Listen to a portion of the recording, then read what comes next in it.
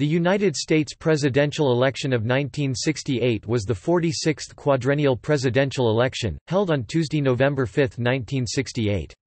The Republican nominee, former Vice President Richard Nixon, defeated the Democratic nominee, incumbent Vice President Hubert Humphrey. Analysts have argued the election of 1968 was a major realigning election as it permanently disrupted the New Deal coalition that had dominated presidential politics for 36 years. Incumbent Democratic President Lyndon B. Johnson had been the early front-runner for his party's nomination, but he announced his withdrawal from the race after anti-Vietnam War candidate Eugene McCarthy finished second in the New Hampshire primary. McCarthy, former Attorney General Robert F. Kennedy, and Vice President Humphrey emerged as the three major candidates in the Democratic primaries until Kennedy was assassinated in June 1968. Humphrey won the presidential nomination at the 1968 Democratic National Convention, which saw numerous anti-war protests. Nixon entered the 1968 Republican primaries as the front-runner, and he defeated Nelson Rockefeller, Ronald Reagan, and other candidates at the 1968 Republican National Convention to win his party's nomination. Governor George Wallace of Alabama ran on the American Independent Party ticket, campaigning in favor of racial segregation.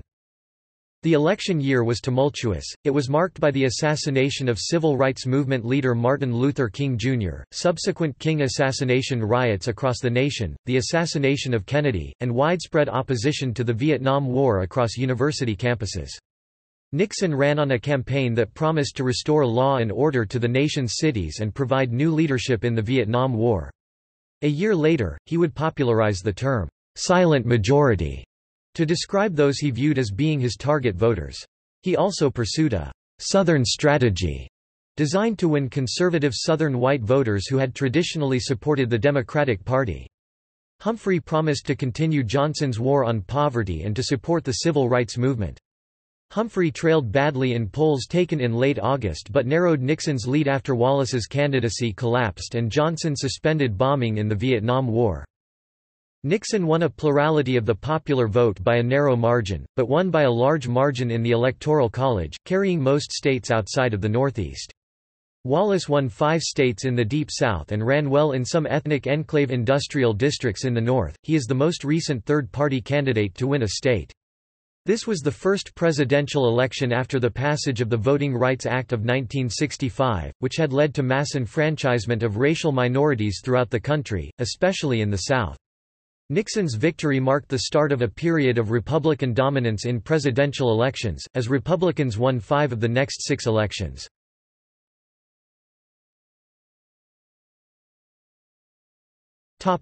Historical background. In the election of 1964, incumbent Democrat Lyndon B. Johnson won the largest popular vote landslide in U.S. presidential election history over Republican Barry Goldwater. During the presidential term that followed, Johnson was able to achieve many political successes, including the passage of the Great Society domestic programs including war on poverty legislation, landmark civil rights legislation, and the continued exploration of space. Despite making significant achievements, his popular support would be short-lived. At the same time, the country endured large-scale race riots in the streets of its larger cities, along with a generational revolt of young people and violent debates over foreign policy. The emergence of the hippie counterculture, the rise of New Left activism, and the emergence of the Black Power movement exacerbated social and cultural clashes between classes, generations, and races. Adding to the national crisis, on April 4, 1968, civil rights leader Rev. Martin Luther King Jr., was assassinated, igniting further mass rioting and chaos, including Washington, D.C., where there was rioting within just a few blocks of the White House and machine guns were stationed on the Capitol steps to protect it. The most important reason for the precipitous decline of President Johnson's popularity was the Vietnam War, which he greatly escalated during his time in office. By late 1967, over 500,000 American soldiers were fighting in Vietnam. Draftees made up 42% of the military in Vietnam, but suffered 58% of the casualties as nearly 1,000 Americans a month were killed and many more were injured. Johnson's position was particularly damaged when the national news media began to focus on the high costs and ambiguous results of escalation, despite his repeated efforts to downplay the seriousness of the situation. In early January 1968, Secretary of Defense Robert McNamara stated that the war would be winding down as the North Vietnamese were losing their will to fight, but shortly thereafter, they launched the Tet Offensive, in which the North Vietnamese and Communist Viet Cong forces launched simultaneous attacks on all government strongholds in South Vietnam. Though a U.S. military victory, Tet led many Americans to ponder whether the war was winnable or worth it. In addition, voters felt they could not trust their government's assessment and reporting of the war effort. The Pentagon called for sending several 100,000 more soldiers to Vietnam. Johnson's approval ratings fell below 35%, and the Secret Service refused to let the president make public appearances on the campuses of American colleges and universities, due to his extreme unpopularity among college students. The Secret Service also prevented Johnson from appearing at the 1968 Democratic National Convention in Chicago, because it could not guarantee his safety from assassination.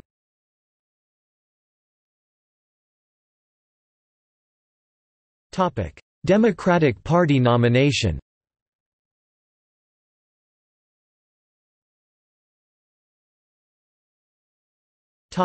Other major candidates.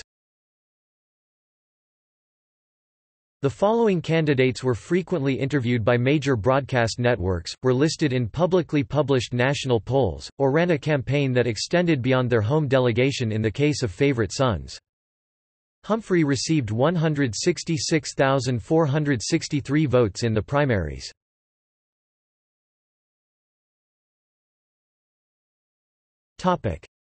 Favorite son candidates.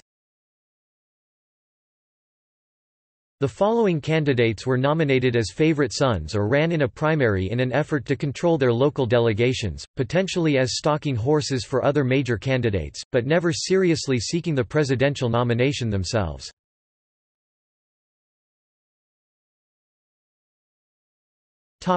Enter Eugene McCarthy. Because Lyndon Johnson had been elected to the presidency only once, in 1964, and had served less than 2 full years of the term before that, the 22nd Amendment did not disqualify him from running for another term. As a result, it was widely assumed when 1968 began that President Johnson would run for another term, and that he would have little trouble winning the Democratic nomination. Despite growing opposition to Johnson's policies in Vietnam, it appeared that no prominent Democratic candidate would run against a sitting president of his own party. It was also accepted at the beginning of the year that Johnson's record of domestic accomplishments would overshadow public opposition to the Vietnam War and that he would easily boost his public image after he started campaigning. Even Senator Robert F. Kennedy from New York, an outspoken critic of Johnson's policies with a large base of support, initially declined to run against Johnson in the primaries. Poll numbers also suggested that a large share of Americans who opposed the Vietnam War felt the growth of the anti-war hippie movement among younger Americans was not helping their cause. On January 30, however, claims by the Johnson administration that a recent troop surge would soon bring an end to the war were severely discredited when the Tet Offensive broke out. Although the American military was eventually able to fend off the attacks, and also inflict heavy losses among the Communist opposition, the ability of the North Vietnamese Army and Viet Cong to launch large-scale attacks during the Tet Offensive's long duration greatly weakened American support for the military draft and further combat operations in Vietnam. In time, only Senator Eugene McCarthy from Minnesota proved willing to challenge Johnson openly. Running as an anti-war candidate in the New Hampshire primary, McCarthy hoped to pressure the Democrats into publicly opposing the Vietnam War. Since New Hampshire was the first presidential primary of 1968, McCarthy poured most of his limited resources into the state. He was boosted by thousands of young college students led by youth coordinator Sam Brown, who shaved their beards and cut their hair to be clean for Gene. These students organized Get Out the Vote drives, rang doorbells, distributed McCarthy buttons and leaflets, and worked hard in New Hampshire for McCarthy. On March 12, McCarthy won 42% of the primary vote to Johnson's 49%, a shockingly strong showing against an incumbent president.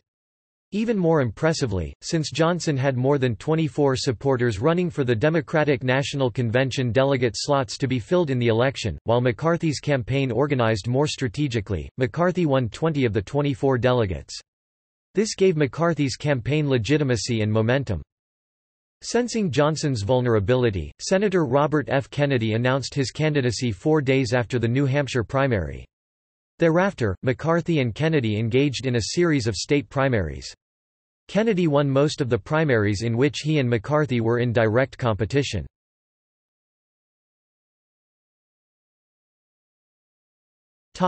Johnson withdraws. On March 31, 1968, following the New Hampshire primary and Kennedy's entry into the election, the president announced to the nation in a televised speech that he was suspending all bombing of North Vietnam in favor of peace talks. Johnson concluded his speech and startled the nation by announcing, "With America's sons in the fields far away, with America's future under challenge right here at home, with our hopes and the world's hopes for peace in the balance every day, I do not believe that I should devote an hour or a day of my time to any personal partisan causes or to any duties other than the awesome duties of this office—the presidency of your country. Accordingly, I shall not seek, and I will not accept, the nomination of my party for another term as your president." Not discussed publicly at the time was Johnson's concern he might not survive another term. Johnson's health was poor, and he had suffered a serious heart attack in 1955 while serving in the U.S. Senate. Indeed, he died on January 22, 1973, only 2 days after the new presidential term concluded.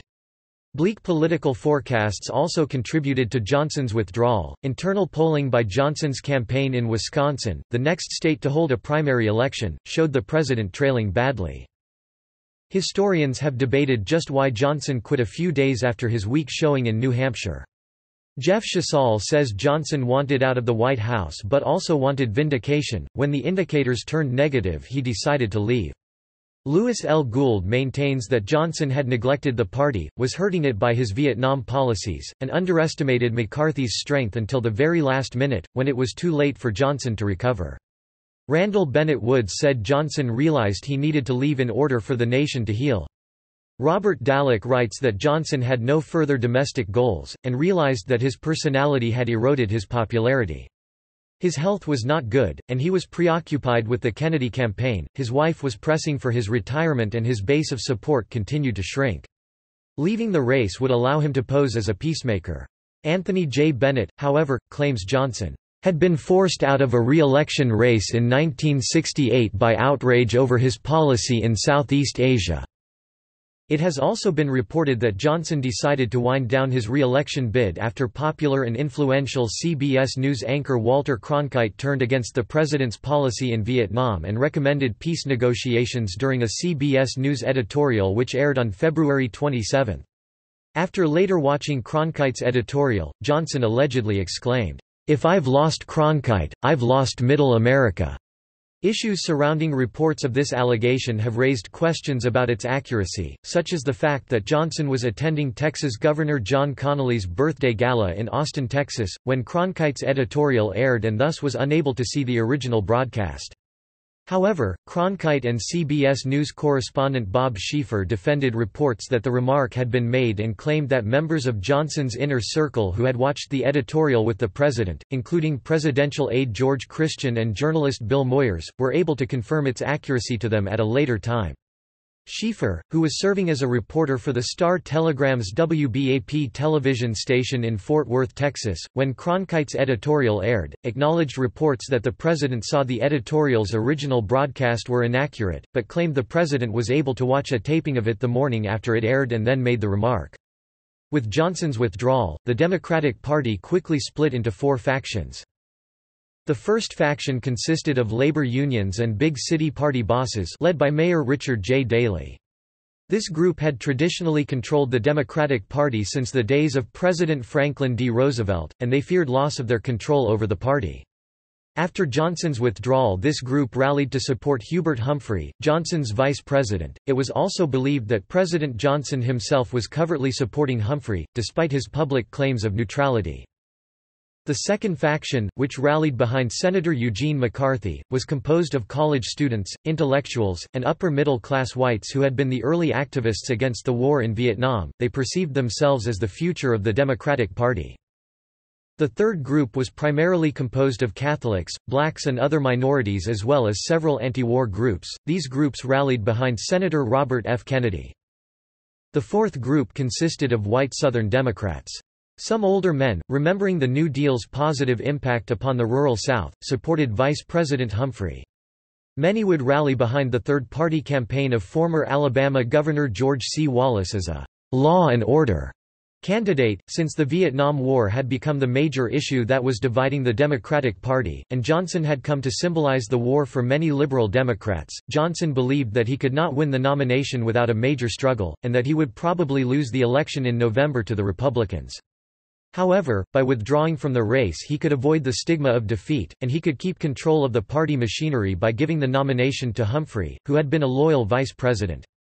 Milne 2011 argues that, in terms of foreign policy in the Vietnam War, Johnson at the end wanted Nixon to be president rather than Humphrey, since Johnson agreed with Nixon, rather than Humphrey, on the need to defend South Vietnam from communism. However, Johnson's telephone calls show that Johnson believed the Nixon camp was deliberately sabotaging the Paris peace talks. He told Humphrey, who refused to use allegations based on illegal wiretaps of a presidential candidate. Nixon himself called Johnson and denied the allegations. Dalek concludes that Nixon's advice to Saigon made no difference, and that Humphrey was so closely identified with Johnson's unpopular policies that no last-minute deal with Hanoi could have affected the election.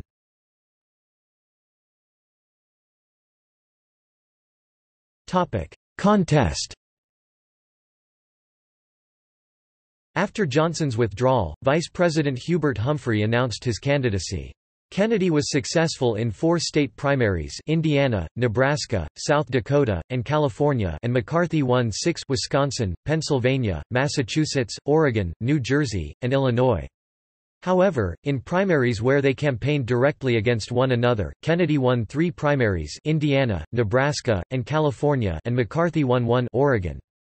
Humphrey did not compete in the primaries, leaving that job to favorite sons who were his surrogates, notably Senator George A. Smathers from Florida, Senator Stephen M. Young from Ohio, and Governor Roger D. Brannigan of Indiana. Instead, Humphrey concentrated on winning the delegates in non-primary states, where party leaders such as Chicago Mayor Richard J. Daley controlled the delegate votes in their states. Kennedy defeated Brannigan and McCarthy in the Indiana primary, and then defeated McCarthy in the Nebraska primary. However, McCarthy upset Kennedy in the Oregon primary. After Kennedy's defeat in Oregon, the California primary was seen as crucial to both Kennedy and McCarthy. McCarthy stumped the state's many colleges and universities, where he was treated as a hero for being the first presidential candidate to oppose the war. Kennedy campaigned in the ghettos and barrios of the state's larger cities, where he was mobbed by enthusiastic supporters. Kennedy and McCarthy engaged in a television debate a few days before the primary. It was generally considered a draw.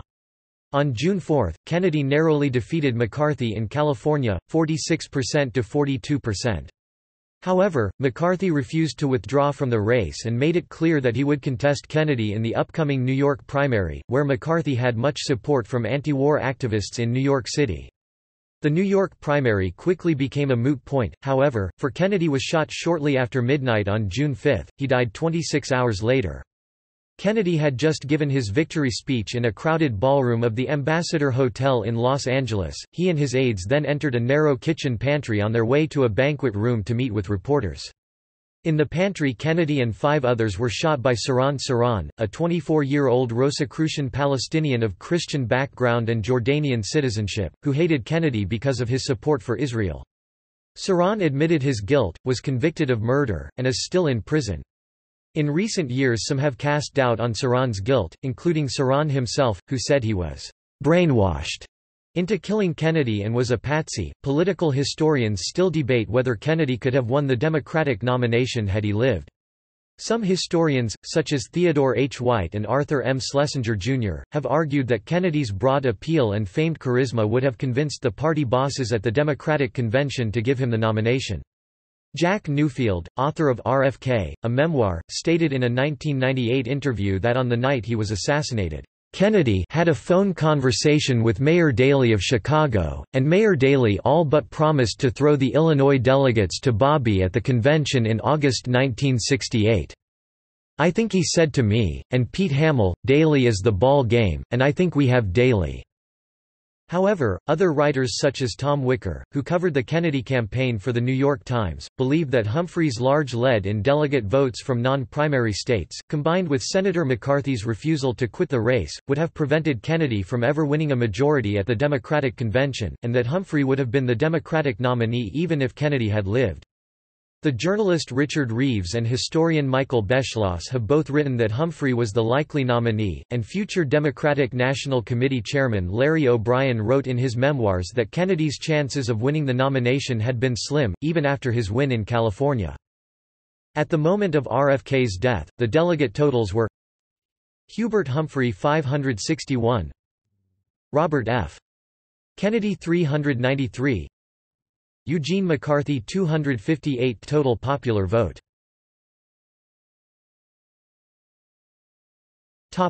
Democratic Convention and anti-war protests. Robert Kennedy's death altered the dynamics of the race. Although Humphrey appeared the prohibitive favorite for the nomination, thanks to his support from the traditional power blocs of the party, he was an unpopular choice with many of the anti-war elements within the party, who identified him with Johnson's controversial position on the Vietnam War. However, Kennedy's delegates failed to unite behind a single candidate who could have prevented Humphrey from getting the nomination. Some of Kennedy's support went to McCarthy, but many of Kennedy's delegates, remembering their bitter primary battles with McCarthy, refused to vote for him. Instead, these delegates rallied around the late-starting candidacy of Senator George McGovern of South Dakota, a Kennedy supporter in the spring primaries who had presidential ambitions himself. This division of the anti-war votes at the Democratic Convention made it easier for Humphrey to gather the delegates he needed to win the nomination. When the 1968 Democratic National Convention opened in Chicago, thousands of young activists from around the nation gathered in the city to protest the Vietnam War. On the evening of August 28, in a clash which was covered on live television, Americans were shocked to see Chicago police brutally beating anti-war protesters in the streets of Chicago in front of the Conrad Hilton Hotel. While the protesters chanted, "The whole world is watching," the police used clubs and tear gas to beat back or arrest the protesters, leaving many of them bloody and dazed. The tear gas wafted into numerous hotel suites, in one of them Vice President Humphrey was watching the proceedings on television. The police said that their actions were justified because numerous police officers were being injured by bottles, rocks, and broken glass that were being thrown at them by the protesters. The protesters had also yelled insults at the police, calling them pigs and other epithets. The anti-war and police riot divided the Democratic Party's base. Some supported the protesters and felt that the police were being heavy-handed, but others disapproved of the violence and supported the police. Meanwhile, the convention itself was marred by the strong-arm tactics of Chicago's Mayor Richard J. Daley, who was seen on television angrily cursing Senator Abraham Ribicoff from Connecticut, who made a speech at the convention denouncing the excesses of the Chicago police. In the end, the nomination itself was anticlimactic, with Vice President Humphrey handily beating McCarthy and McGovern on the first ballot. After the delegates nominated Humphrey, the convention then turned to selecting a vice presidential nominee. The main candidates for this position were Senators Edward M. Kennedy from Massachusetts, Edmund Muskie from Maine, and Fred R. Harris from Oklahoma, Governors Richard Hughes of New Jersey and Terry Sanford of North Carolina, Mayor Joseph Alioto of San Francisco, California, former Deputy Secretary of Defense Cyrus Vance, and Ambassador Sargent Shriver from Maryland. Another idea floated was to tap Republican Governor Nelson Rockefeller of New York, one of the most liberal Republicans. Ted Kennedy was Humphrey's first choice, but the senator turned him down. After narrowing it down to Senator Muskie and Senator Harris, Vice President Humphrey chose Muskie, a moderate and environmentalist from Maine, for the nomination. The convention complied with the request and nominated Senator Muskie as Humphrey's running mate. The publicity from the anti-war riots crippled Humphrey's campaign from the start, and it never fully recovered. Before 1968, the city of Chicago had been a frequent host for the political conventions of both parties. Since 1968, only one national convention has been held there, the Democratic Convention of 1996, which nominated Bill Clinton for a second term. Many believe that this is due in part to the violence and chaos of the 1968 convention. Source: Keating Holland, All the Votes. Reilly, CNN. Endorsements. Hubert Humphrey, President Lyndon B. Johnson, Mayor Richard J. Daley of Chicago, former President Harry S. Truman, singer, actor Frank Sinatra, Robert F. Kennedy, Senator Abraham Ribicoff from Connecticut, Senator George McGovern from South Dakota, Governor Harold E. Hughes of Iowa, Senator Vance Hartke from Indiana, labor leader Cesar Chavez, writer Truman Capote, writer Norman Mailer, actress Shirley MacLaine, actress Stephanie Powers, actor Robert Vaughn, actor Peter Lawford, singer Bobby Darin, Eugene McCarthy, Representative Don Edwards from California, actor Paul Newman, playwright Arthur Miller, writer William Styron, George McGovern during convention, Senator Abraham Ribicoff from Connecticut, Governor Harold E. Hughes of Iowa.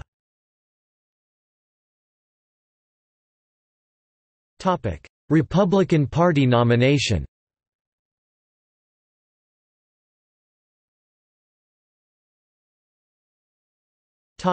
Other major candidates. The following candidates were frequently interviewed by major broadcast networks, were listed in publicly published national polls, or ran a campaign that extended beyond their home delegation in the case of favorite sons. Nixon received 1,679,443 votes in the primaries.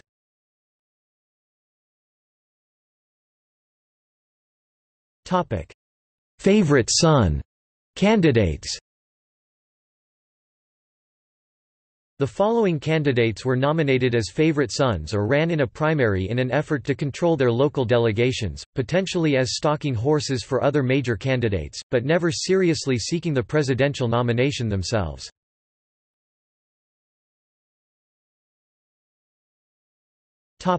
Primaries. The front-runner for the Republican nomination was former Vice President Richard Nixon, who formally began campaigning in January 1968. Nixon had worked tirelessly behind the scenes and was instrumental in Republican gains in Congress and governorships in the 1966 midterm elections. Thus, the party machinery and many of the new congressmen and governors supported him.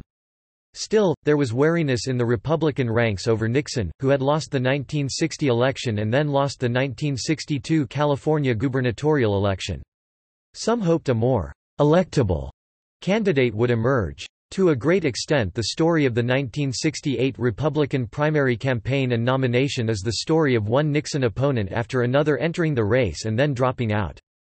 Nixon was always clearly the front-runner throughout the contest because of his superior organization, and he easily defeated the rest of the field.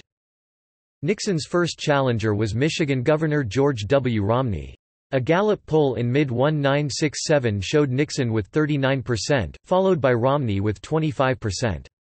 However, Romney, after a fact-finding trip to Vietnam, told Detroit talk show host Lou Gordon, journalist, that he had been brainwashed by the military and the diplomatic corps into supporting the Vietnam War. The remark led to weeks of ridicule in the national news media. Since he had turned against American involvement in Vietnam, Romney planned to run as the anti-war Republican version of Eugene McCarthy. However, following his brainwashing comment, Romney's support faded steadily, and with polls showing him far behind Nixon, he withdrew from the race on February 28, 1968. Senator Charles Percy was considered another potential threat to Nixon even before Romney's withdrawal, and had planned on potentially waging an active campaign after securing a role as Illinois' favorite son. Later, however, Percy declined to have his name presented on the ballot for the Illinois presidential primary, and while he never disclaimed his interest in the presidential nomination, he no longer actively sought it either. Nixon won a resounding victory in the important New Hampshire primary on March 12, with 78% of the vote. Anti-war Republicans wrote in the name of New York Governor Nelson Rockefeller, the leader of the Republican Party's liberal wing, who received 11% of the vote and became Nixon's new challenger. Rockefeller had originally not intended to run, having discounted a campaign for the nomination in 1965 and planned on making Senator Jacob Javits the favorite son, either in preparation of a presidential campaign or to secure him the second spot on the ticket. As Rockefeller warmed to the idea of entering the race again, however, Javits moved his attentions back towards seeking a third term in the Senate. Nixon led Rockefeller in the polls throughout the primary campaign, and though Rockefeller defeated Nixon and Governor John Volpe in the Massachusetts primary on April 30, he otherwise fared poorly in state primaries and conventions, having declared too late to place his name on state ballots. By early spring, California Governor Ronald Reagan, the leader of the Republican Party's conservative wing, had become Nixon's chief rival. In the Nebraska primary on May 14, Nixon won with 70% of the vote to 21% for Reagan and 5% for Rockefeller. While this was a wide margin for Nixon, Reagan remained Nixon's leading challenger.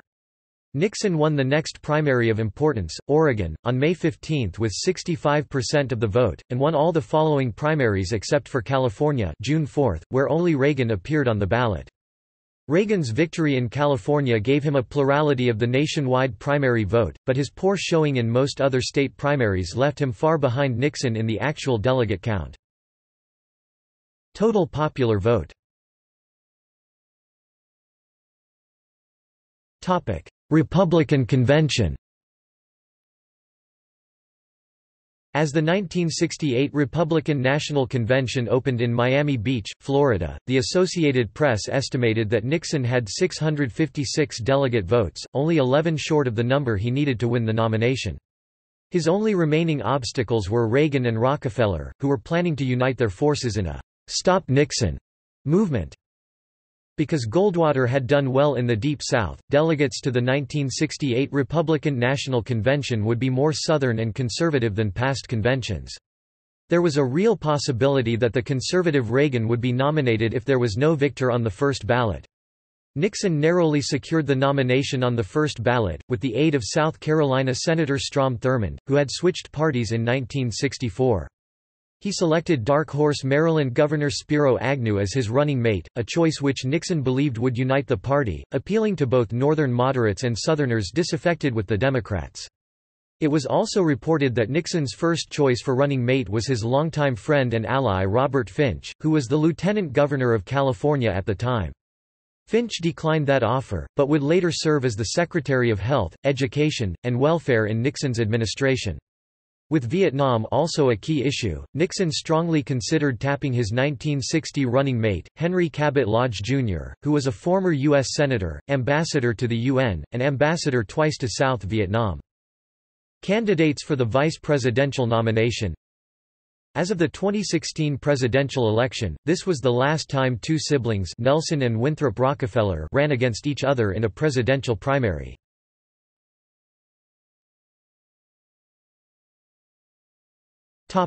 American Independent Party nomination of George Wallace. The American Independent Party, which was established in 1967 by Bill and Eileen Shearer, nominated former Alabama Governor George Wallace, whose pro-segregation policies had been rejected by the mainstream of the Democratic Party, as the party's candidate for president. The impact of the Wallace campaign was substantial, winning the electoral votes of several states in the Deep South. He appeared on the ballot in all 50 states, but not the District of Columbia. Although he did not come close to winning any states outside the South, Wallace was the most popular 1968 presidential candidate among young men. Wallace also proved to be popular among blue-collar workers in the North and Midwest, and he took many votes which might have gone to Humphrey. Wallace did not expect to win the election. His strategy was to prevent either major party candidate from winning a preliminary majority in the Electoral College. He had his electors pledge to vote not necessarily for him but rather for whomever he directed them to support. His objective was not to move the election into the U.S. House of Representatives, but rather to give himself the bargaining power to determine the winner. Wallace's running mate was retired U.S. Air Force General Curtis LeMay. Prior to deciding on LeMay, Wallace gave serious consideration to former U.S. Senator, Governor, and baseball commissioner A.B. Happy Chandler of Kentucky as his running mate. Chandler and Wallace met a number of times, however, Chandler said that he and Wallace were unable to come to an agreement regarding their positions on racial matters. Paradoxically, Chandler supported the segregationist Dixiecrats in the 1948 presidential elections. But, after being re-elected governor of Kentucky in 1955, he used National Guard troops to enforce school integration. LeMay embarrassed Wallace's campaign in the fall by suggesting that nuclear weapons could be used in Vietnam.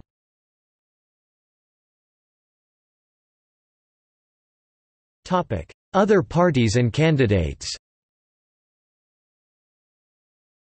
Also on the ballot in 2 or more states were black activist Eldridge Cleaver, who was ineligible to take office, as he would have only been 33 years of age on January 20, 1969 for the Peace and Freedom Party, Henning Bloemen for the Socialist Labor Party, Fred Halstead for the Socialist Workers' Party, E. Harold Munn for the Prohibition Party, and Charlene Mitchell, the first African-American woman to run for president, and the first woman to receive valid votes in a general election, for the Communist Party. Comedians Dick Gregory and Pat Powelson were notable write-in candidates. A facetious presidential candidate for 1968 was a pig named Pigasus, as a political statement by the Yippies, to illustrate their premise that one pig's as good as any other.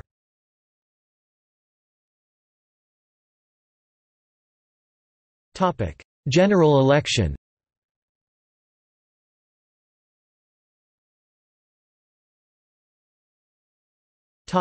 Campaign strategies. Nixon developed a «Southern strategy» that was designed to appeal to conservative white Southerners, who traditionally voted Democratic, but were opposed to Johnson and Humphrey's support for the civil rights movement, as well as the rioting that had broken out in the ghettos of most large cities.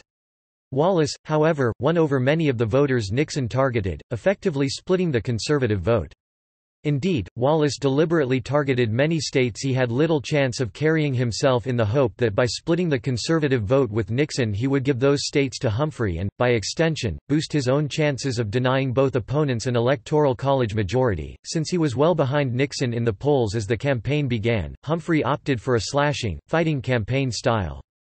He repeatedly, and unsuccessfully, challenged Nixon to a televised debate, and he often compared his campaign to the successful underdog effort of President Harry Truman, another Democrat who had trailed in the polls, in the 1948 presidential election. Humphrey predicted that he, like Truman, would surprise the experts and win an upset victory.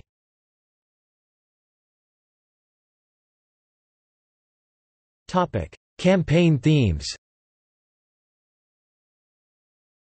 Nixon campaigned on a theme to restore law and order, which appealed to many voters angry with the hundreds of violent riots that had taken place across the country in the previous few years.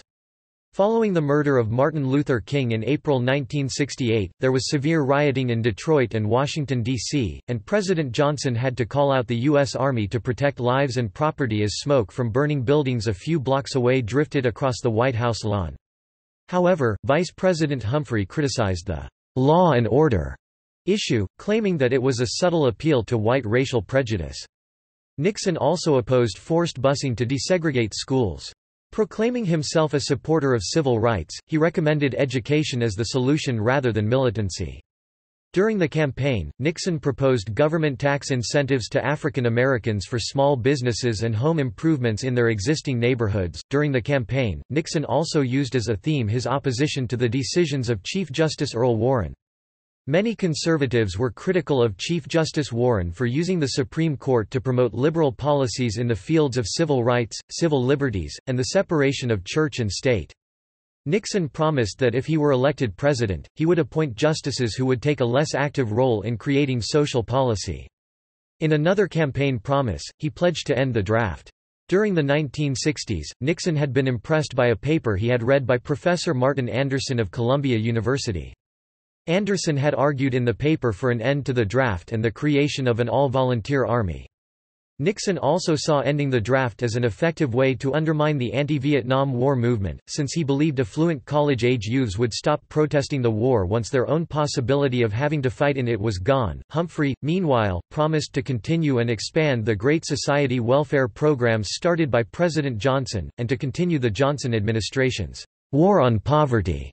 He also promised to continue the efforts of Presidents Kennedy and Johnson, and the Supreme Court, in promoting the expansion of civil rights and civil liberties for minority groups. However, Humphrey also felt constrained for most of his campaign in voicing any opposition to the Vietnam War policies of President Johnson, due to his fear that Johnson would reject any peace proposals he made and undermine his campaign. As a result, early in his campaign Humphrey often found himself the target of anti-war protesters, some of whom heckled and disrupted his campaign rallies.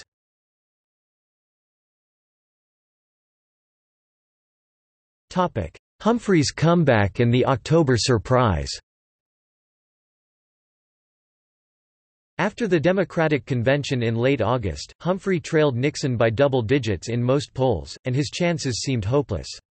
According to Time magazine, "The old Democratic coalition was disintegrating, with untold numbers of blue-collar workers responding to Wallace's blandishments, Negroes threatening to sit out the election, liberals disaffected over the Vietnam War, the South lost. The war chest was almost empty, and the party's machinery, neglected by Lyndon Johnson, creaked in disrepair." Calling for "the politics of joy," and using the still powerful labor unions as his base, Humphrey fought back. In order to distance himself from Johnson and to take advantage of the Democratic plurality in voter registration, Humphrey stopped being identified in ads as Vice President Hubert Humphrey, instead being labeled Democratic candidate Hubert Humphrey. Humphrey attacked Wallace as a racist bigot who appealed to the darker impulses of Americans. Wallace had been rising in the polls, and peaked at 21% in September, but his momentum stopped after he selected Curtis LeMay as his running mate. Curtis LeMay's suggestion of tactical nuclear weapons being used in Vietnam conjured up memories of the 1964 Goldwater campaign. Labor unions also undertook a major effort to win back union members who were supporting Wallace, with substantial success.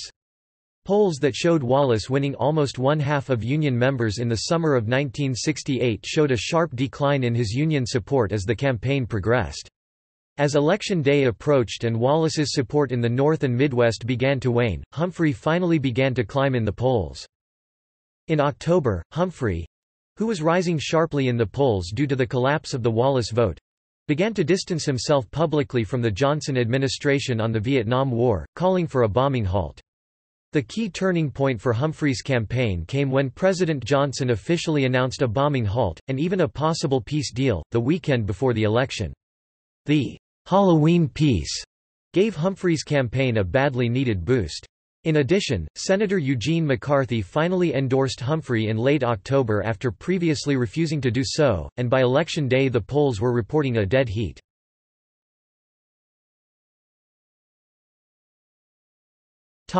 Nixon campaign sabotage of peace talks. The Nixon campaign had anticipated a possible October surprise, a peace agreement produced by the Paris negotiations, to boost Humphrey and thwarted any last-minute chances of a Halloween peace. Nixon told campaign aide and his future White House Chief of Staff H.R. Haldeman to put a monkey wrench into an early end to the war. Johnson was enraged and said that Nixon had blood on his hands, and that Senate Minority Leader Everett Dirksen agreed with Johnson that such action was treason.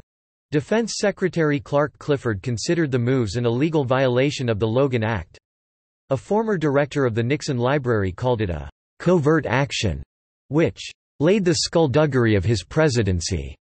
Bryce Harlow, former Eisenhower White House staff member, claimed to have a double agent working in the White House.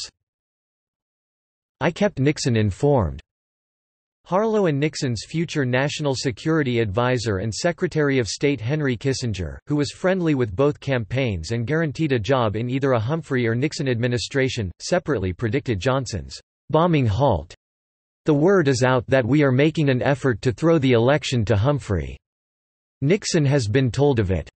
Democratic Senator George Smathers informed Johnson. Nixon asked Anna Chennault to be his channel to Mr. Thieu, in order to advise him to refuse participation in the talks, in what is sometimes described as the Anna Chennault affair. Thieu was promised a better deal under a Nixon administration. Chennault agreed and periodically reported to John Mitchell that Thieu had no intention of attending a peace conference. On November 2, Chennault informed the South Vietnamese ambassador, "I have just heard from my boss in Albuquerque who says his boss Nixon is going to win." "And you tell your boss, Thu, to hold on a while longer." In 1997, Chennault admitted that, "I was constantly in touch with Nixon and Mitchell." The effort also involved Texas Senator John Tower and Kissinger, who traveled to Paris on behalf of the Nixon campaign. William Bundy stated that Kissinger obtained no useful inside information from his trip to Paris, and almost any experienced Hanoi watcher might have come to the same conclusion, while Kissinger may have hinted that his advice was based on contacts with the Paris delegation. This sort of self-promotion less than pre greater than is at worst a minor and not uncommon practice, quite different from getting and reporting real secrets. Johnson learned of the Nixon-Chennault effort because the NSA was interfering in communications in Vietnam. In response, Johnson ordered NSA surveillance of Chennault and wire-tapped the South Vietnamese embassy and members of the Nixon campaign. He did not leak the information to the public because he did not want to shock America with the revelation, nor reveal that the NSA was interfering in communications in Vietnam. Johnson did make information available to Humphrey, but at this point Humphrey thought he was going to win the election, so he did not reveal the information to the public. Humphrey later regretted this as a mistake. The South Vietnamese government withdrew from peace negotiations, and Nixon publicly offered to go to Saigon to help the negotiations. A promising peace bump ended up in shambles for the Democratic Party.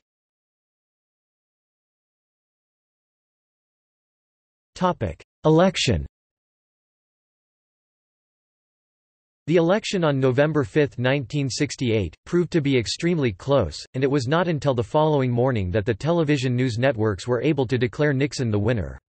The key states proved to be California, Ohio, and Illinois, all of which Nixon won by 3 percentage points or less.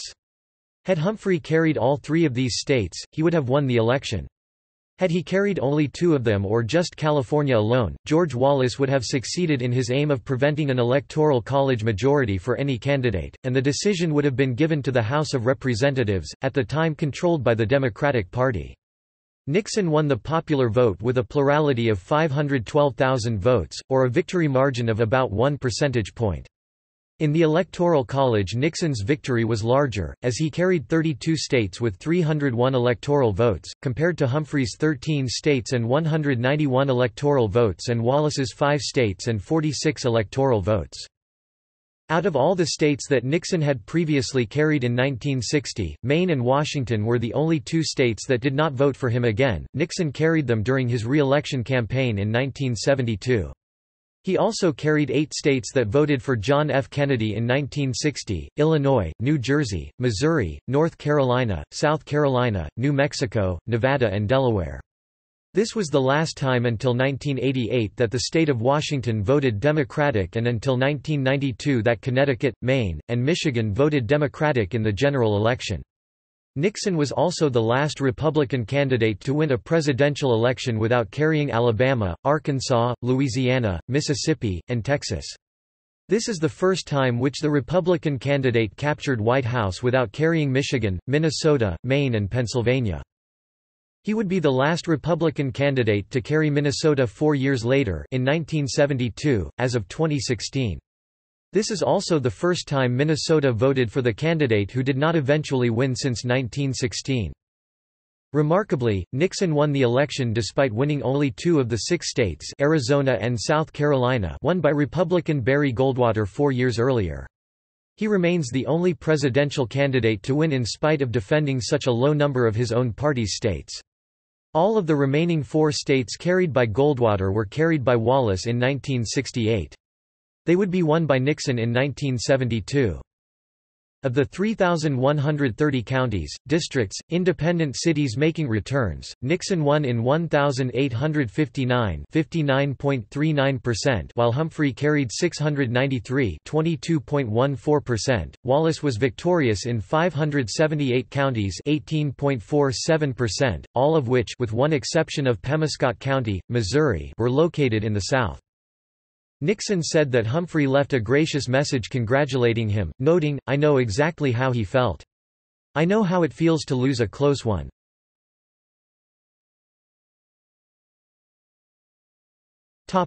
Aftermath. Nixon's victory is often considered a realigning election in American politics. From 1932 to 1964, the Democratic Party was undoubtedly the majority party, winning 7 out of 9 presidential elections, and their agenda influenced policies undertaken by the Republican Eisenhower administration.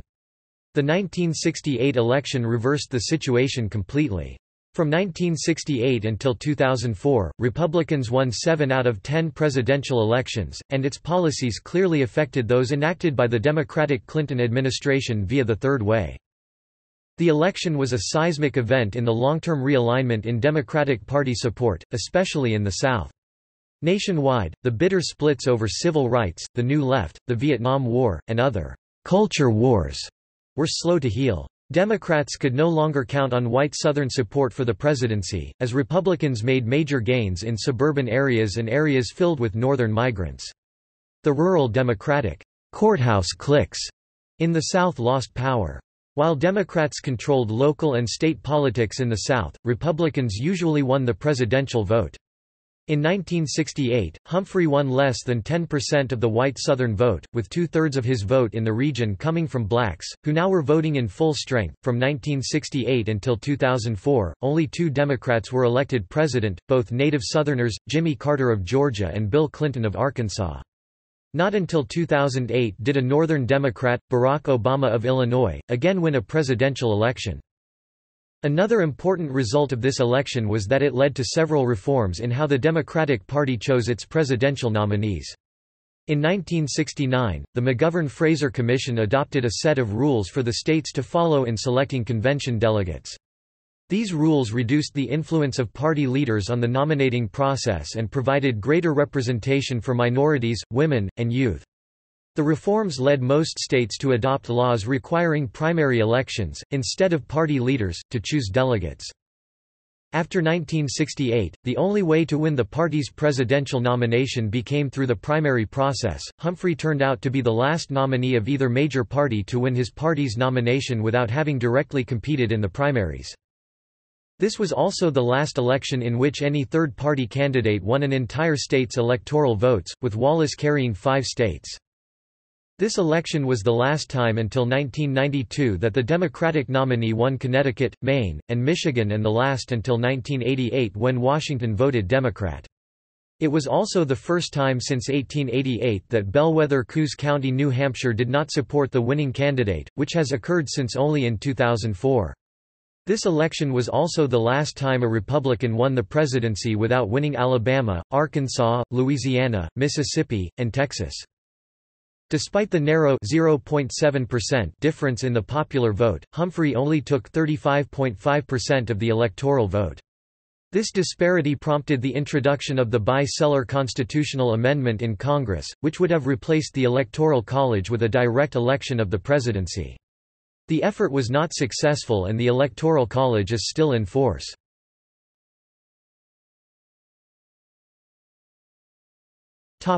Results.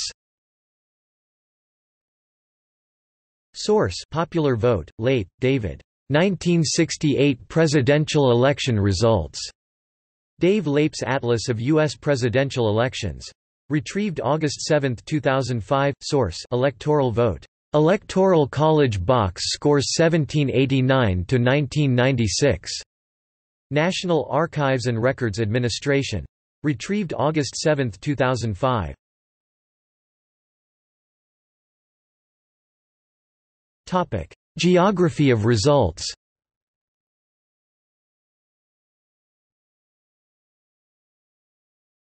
Topic: Cartographic gallery.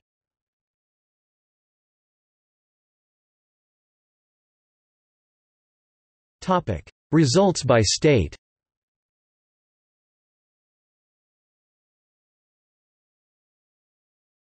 Topic: Close states.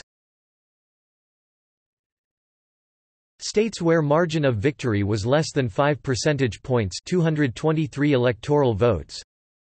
States where margin of victory was more than 5 percentage points, but less than 10 percentage points, 155 electoral votes. Notes: in Alabama, Wallace was the official Democratic Party nominee, while Humphrey ran on the ticket of short-lived National Democratic Party of Alabama, loyal to him as an official Democratic Party nominee in North Carolina. One Nixon elector cast his ballot for George Wallace, president, and Curtis LeMay, vice president.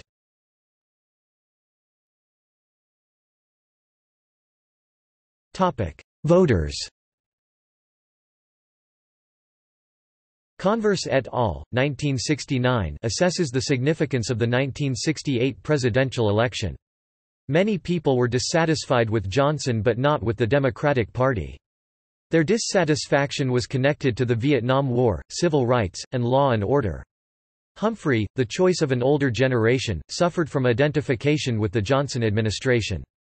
Wallace attracted many Richard Nixon-bound Democrats and thus was a threat to Nixon. McCarthy's popularity in the New Hampshire primary was a non-differentiated anti-Johnson vote from which many voters went to Wallace. These were not, however, the hard-core McCarthyite followers.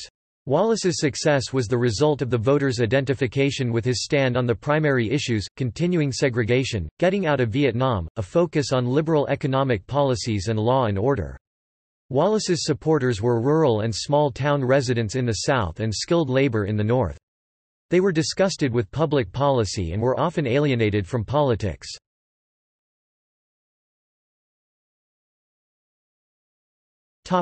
National voter demographics. Source: Congressional Quarterly Weekly Report. Group analysis of the 1968 presidential vote. 26, No. 48, November 1968, p. 3218.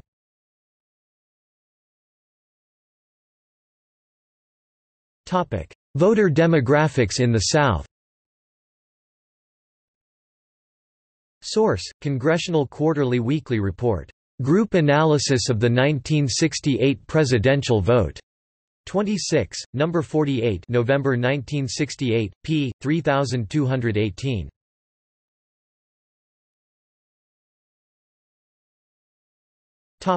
See also: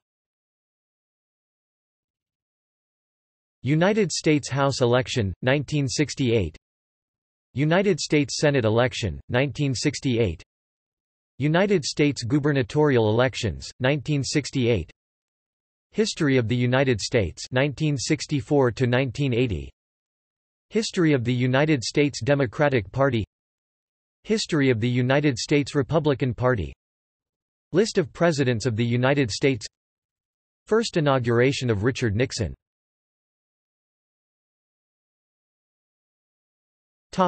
Sources: White, Theodore H., The Making of the President 1968. Pocket Books, 1970.